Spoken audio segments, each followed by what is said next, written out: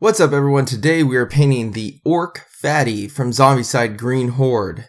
The Orc Fatty comes with 14, I believe, sculpts. Well, 2 sculpts, 7 of each, so 14 models that you have to paint. If you got it from Kickstarter, then it has 4 more in there for a total of 18 of these guys that you have to get through. So there are quite a lot. So let's get down to the table and I'll show you how I did them.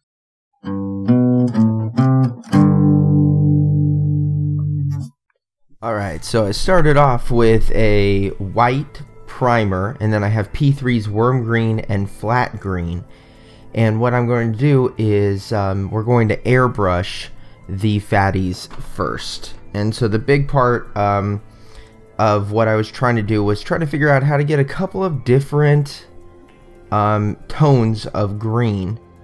So I broke them into 2 different groups. At the time I only had 14 because the Kickstarter Horde box hadn't come in yet. So I only had 14 of them, so I broke them into 7 and 7. Eventually you have 18 of them, so you just do 9 and 9. And then I did Wurm Green, pretty much pure Wurm Green for the first one, and then Wurm Green with some of that flat green for the second one. This is the only video that I'm really going to show some full dry brushing. Sorry, not dry brushing, airbrushing. Airbrushing is really hard to record when you don't have a permanent setup for it. So I'm trying to show you exactly how I did it, and I think I'll just reference this video any other time that I do any airbrushing. The fact is that if you do not own an airbrush, you can skip all of this. You can skip this completely and just go straight into painting using the exact same colors or your own colors if you want to. So I've already primed the exact same way I prime every single other model that I've done. This one with a flat white Krylon matte primer, and then what I did here is I added a little bit of water to it. I added some Vallejo airbrush thinner to the paint because the paint is not meant for an airbrush. And then you saw I painted it on the cardboard box that I use as my little studio here for when I airbrush, to make sure that it has like a vent in it and everything like that, so it goes out the window and doesn't just stay in my apartment. I brush it, and it's about the consistency of non-fat milk, so very, very thin. And then you just go through and do small bursts and move the airbrush a lot and get full coverage. It is going to take more than 1 coat. It's the exact same as if you're painting. It's just faster in that you can get more of them done quicker. But in terms of coats, yeah, you're going to have to do multiple coats, and it does take a little bit for them to dry. So this is after 1 coat. You can still see a ton of white showing through the fatty's green. Now I've taken the Wurm Green, I've put that in there, and now I'm adding some of this flat green. So it's hard to tell what kind of measure. I just went for like a color that was a little bit darker. We're going to be using a wash later that will darken them up a lot. So I wasn't too worried in making sure that the color was any sort of specific color, because it was going to change pretty dramatically anyway. So same thing, you want to add water, you want to add a little bit of primer to this as well. You have to make sure that it's thinned. And so you can just mix it straight in the pot and then brush it onto the surface that you're working on to make sure that it's the right consistency if you're using an airbrush. If you're not using an airbrush, just paint it on your miniature. Easy enough. So here it is after a single coat of the darker green mixture of flat green and Wurm Green. And of course you'll want to do a second coat of that, and now after a second coat you can see it's much more consistent, way less blotchy. You have to like not look at his clothing, just look at their skin, and you can see him there with his second coat of just pure Wurm Green, and then there's the difference between the two. And I think I show it at my painting my painting desk is here. Yeah, here you go. So at the painting desk, you can see it's very consistent and smooth over both of them. And then from this point on, I'm pretty much just going to show just one model that I'm working on. Here's 3 separate colors that I used for the clothes: flat blue, flat red, and flat brown. Now I'm not mixing these together, so this isn't I'm not showing you these colors and you put them on your palette and mix them all together. For all of the orcs, whether they be the runners, walkers, or like in this case the fatties, I took the pile of miniatures, and so in this case I had 7 dark and 7 light. Then I broke it into 3, 3, and 2, 3, 3, and 2, and each group got brown. So 6 of them got brown, 6 of them got red, and 4 of them got blue. And then I'm just going through and painting all of his sash in brown. Then he also has like a leather cap on his head. I've seen in some photos people made that cap metal. That's okay too. I chose to do him leather. And with the leather cap on his head, you would paint that brown on all of the miniatures if you chose to do leather, because has a brown sash. I just did it all at the same time. And so I'm doing all 6 of the miniatures that are getting brown all at the same time, and then picked up the red and did all 6 of the red, and then 4 of the blue.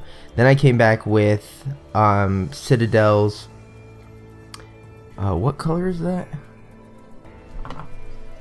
Mechanicus Standard Gray.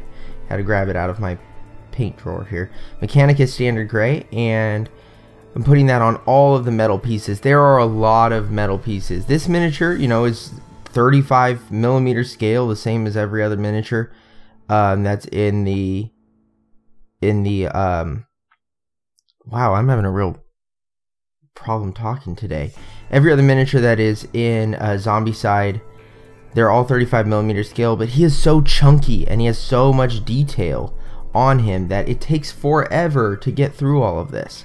So the Mechanicus Standard Gray I did on all 14 of the minis, and then now I moved over to Vallejo Model Color's Buff, and now I'm doing this on all 14 of the minis, and that is his wrap. So he has the wraps on his wrists, he has the wraps on his feet, and then he also has 2 little strings that you can see holding up some of his metal plates behind his legs. So I got those as well.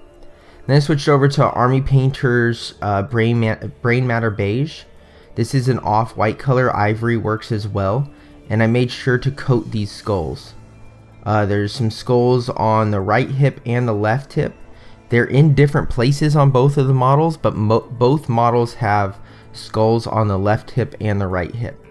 Now I'm putting a little bit of the Brainmatter Beige just on the fingertips to make him look like he has sort of, you know, claws. And then also getting his teeth. Now I think in here for a while I only had the bottom row of his teeth done. He does have a top row of like fangs that are hanging out there as well that you want to hit. Yeah, I didn't do it right here, but if you're doing it in the same order that I am, hit the top teeth as well. There's no reason not to. So now we're moving on to Army Painter's Quickshade Strong Tone. And this comes in a little tiny packs, but then you can also get these big giant packs. And the way that I like to do it is take a paper towel, put a little piece of tin foil, aluminum foil in the middle of there, and then set that down. So then from here you just want to take a brush that you really don't care about, because this stuff is oil based and is really hard to clean off, and when you use the paint thinner to clean it off, it sort of destroys the bristles. So do not use one of your good brushes with this stuff, but you want to paint this on really well. It took me sometimes, well, it depends on how much the brush grabbed. It would be between 3 and 4 brush loads on there. Sometimes it would grab a lot and I'd get 3, sometimes I'd have to dip 1 extra one. And then what you want to do is rinse off your brush. Do not rinse it off in the paint thinner yet. That is to clean your brush. And if you're using paint thinner to clean it, you could have brushes that you bought for 25 cents that you just throw away. That's fine. But what you want to really do is you can get some of the excess off with water. It'll take whatever's just sort of floating on the brush off, and then you can dab the brush on the paper towel to get rid of it. And then what you're going to do is start by brushing from the head down to the feet and doing that over and over and over again.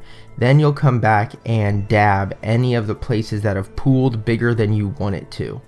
So what's going to happen a lot is around the feet, it's just going to keep pooling and pooling and pooling. You're going to do that right away. So only do about 3 to 5 miniatures at a time, and then hurry up and do that. Then let it sit for about 10 minutes and do it again. That is the miniature after he was able to dry overnight. You need to let them go at least 24 hours. Then I used my Krylon clear coat. This is a flat spray, and now you can see all of that shininess has been taken away, and he's pretty much perfectly low lighted and highlighted just as he is. You really can stop right here, put them on the table. They're already coated. If you want, you can throw a color on the base, but otherwise these guys are perfect. So here is Vallejo Model Color's Buff. If you want to make him a little bit higher quality, you're going to grab your dry brush and follow along with me here, and this we're going to take them closer to what we do with the heroes, so making them just a little bit better. In all honesty here, I stopped with all of them at this spot. I just painted the bases black. Then I'm taking one up to a higher quality for this video, but there's no way I'm spending this much time on 18 models that just come on the field and off the field and on the field and off the field over and over and over again and like they don't have any discernible pieces of them that you could even tell which one you're talking about, so why waste your time? But if you do want to make them look a little bit better, it's very easy. So I just dry brushed the buff over all the areas that we had painted buff. Then I went back and took the Army Painter's Brainmatter Beige, and I'm painting it on the tops of the skulls. So we're bringing back up the white on the tops of the skulls. Then I'm hitting the peaks of all of the teeth, and I think this is where I remember to do the tops. I also got the eye color. Don't worry, I fixed that little bit where the white went a little bit too far there, but I'm painting in the eyes there so that we can actually do something with them in a second. Now I'm taking some medium flesh. Any sort of peach or light pink tone is good to just do the tongue. They all have their mouths open, they have their tongue hanging out, so you definitely want to put some color on that if you're trying to make this model stand out. Now I'm taking the Mecha Color Steel. Any sort of non-silver metallic is fine here, and I'm dry brushing all of the metal pieces. And in this case, it's important to sort of do top down only. You don't really want to do all the sides, because you're trying to get it to shine and glimmer in certain areas and not everywhere. Otherwise we would have just painted it as a metallic. So in this case, because it's on the top of his shoulders, I did it from the middle to the front and then middle to the back, and then did it on all the other ones just top down. Now I took the Vat Orange from Golden, which is a very bright fluid acrylic. Next time I probably would have made this a little bit paler. It came out too bright for his eyes. They stand out a little bit too much. And then I based the entire thing with black. I'm not going to spend a whole bunch of time putting scenery on these guys. If you want to, of course you can. I've done it with all my other miniatures, but there's just so many miniatures in this game that I didn't want to spend the time putting all that kind of stuff in. Now, Citadel's technical paint, Blood for the Blood Gods. This is a great way to cover up any mistakes, but there are also some deep gashes that these fatties have that are on their chest and their back. The ones that seem to have it, this particular model that I'm holding seems to have the clearest scratches, so they're really easy to paint. I just used a really thin brush and dove in there and got all of these scratches. And then I also put just, a little bit on the fingertips, a little bit in the mouth, and every single one I did a little differently. And then if there was any areas that I messed up where you know, the army painter wash was too thick or the colors just weren't right, I just put a little bit extra on there and helped to cover it up. But there you go. I mean, I think that this guy is perfect for the standard of what we're trying to do in this case. You could come back and highlight the cloak, you could, or the toga, I guess, that he's wearing. You could do some more with the face mask. So you can see the other ones, leaving them at where they are, they came out perfect. I think that that is great in the way that they are. You could add some blood to them still and make them a little bit better.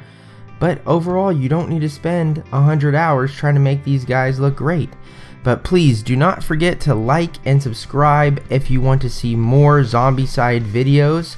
Thank you so much for watching this one. Please check out all my other videos that I already have posted, and I'll see you all next time.